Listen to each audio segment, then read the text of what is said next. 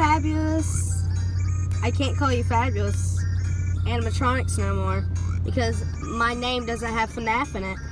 Now you're wondering why I changed my name to something different. Well, it didn't really fit me. I am so sorry that I had to change my name, but it didn't really fit me.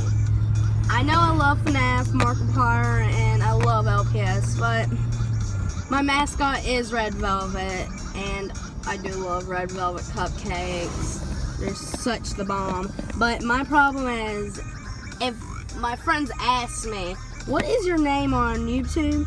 I would be like, LPS, FNAF, Freak, Markiplier, and then it would be like, I'm not gonna remember that. So it's gonna be easier to remember and all that stuff.